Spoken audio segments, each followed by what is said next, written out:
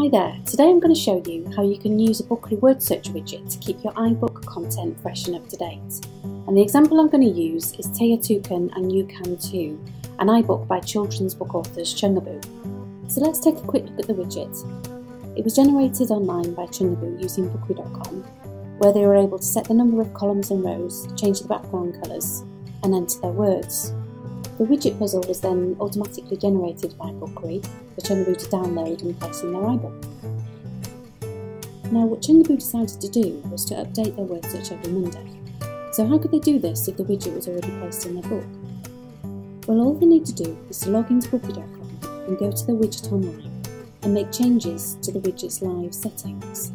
From here they can delete the existing words and replace them with new ones.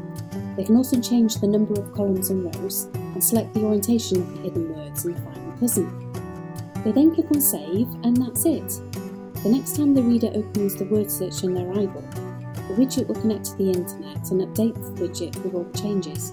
It's really that easy. Taya Toucan also includes the Bookly Sketchpad widget to help readers learn to write letters. They've also used the Sketchpad widget to create some maze puzzles and used the drag and drop widget to create a stick album.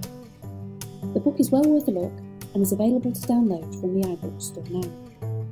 And you can find out more about our great widgets for iBooks author on Bookly.com. Thanks for watching.